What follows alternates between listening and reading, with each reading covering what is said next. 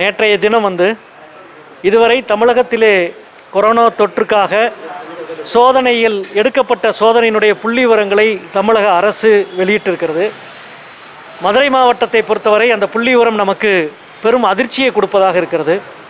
குறிப்பாக இதுவரை, அதாவது 7ஆம் தேதி வரை மதுரை மாவட்டத்திலே எடுக்கப்பட்ட சோதனையினுடைய அளவு என்பது 14,000, சுமார் 14,000 என்ற எண்ணிக்கையில் தான் சோதனை இதுவரைக்கும் டெஸ்டிங் எடுக்கப்பட்டிருக்கு.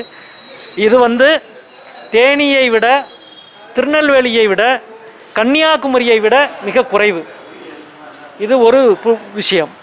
இரண்டாவது, 1,00,000 பேருக்கு சராசரியாக எத்தனை பேருக்கு எடுக்கிறோம் என்பது மாநிலத்தினுடைய சராசரி ஏறக்குறைய 6,500 இருக்கிறது. ஆனால் மதுரை மாவட்டத்தின் சராசரி அதில் சரிபாதிக்கும் கீழே இருக்கிறது. 3,900 பேருக்கு தான் நாம் எடுத்திருக்கிறோம். மொத்த பட்டியலை பார்த்தால் 30வது இடத்தில் நாம் இருக்கிறோம். மாநில அளவில் டெஸ்ட் எடுக்கப்பட்ட சராசரியினுடைய மதிப்பீட்டில் 30வது இடத்தில் நாம் இருக்கிறோம். தென் மாவட்டங்களில் இருப்பதிலேயே மிக மோசமாக இருக்கிறது நம்முடைய சராசரி. அதாவது விருதுநகர் நம்மை விட அதிகமாக, தேனி நம்மை விட அதிகமாக, ராமநாதபுரம் நம்மை விட அதிகமாக, திருநெல்வேலி, கன்னியாகுமரி கூட நம்மை விட அதிகமாக இருக்கிறது. இது மிக பெரும் அதிர்ச்சியை உருவாக்குகிறது. தொடர்ச்சியாக மாநில அமைச்சர், வருவாய்த்துறை அமைச்சர் அவர்கள் இங்கே மாவட்டத்திலே நிர்வாக கூட்டம் பரிசீலனையை நடத்திவிட்டு நாங்கள் போதுமான அளவு டெஸ்டிங் எடுக்கிறோம் என்று தொடர்ச்சியாக சொல்லி வந்தார்கள். நாமளும் அதை நம்பிக்கொண்டிருந்தோம்.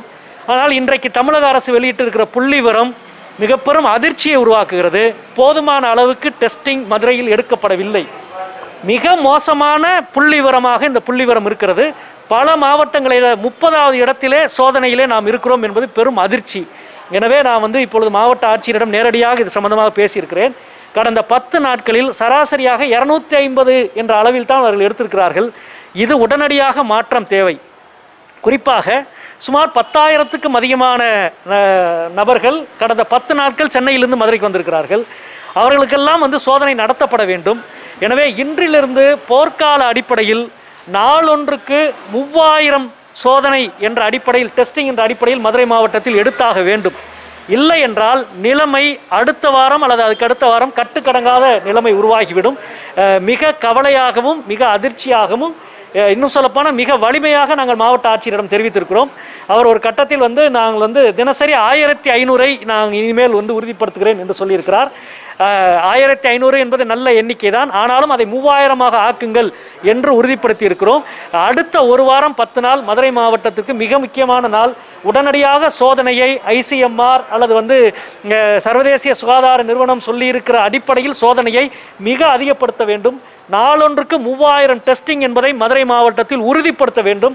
அப்பொழுதுதான் மாநிலத்தின் பிற மாவட்டங்களைப் போல நாமும் ஓரளவுக்கு சுகாதார தொற்று, கொரோனா தொற்று பரவாமல் தடுப்பதற்கான முயற்சியிலே ஈடுபட முடியும் என்பதை இந்த நேரத்திலே நான் ஊடகங்களுக்கு தெரிவித்துக் கொள்கிறேன்.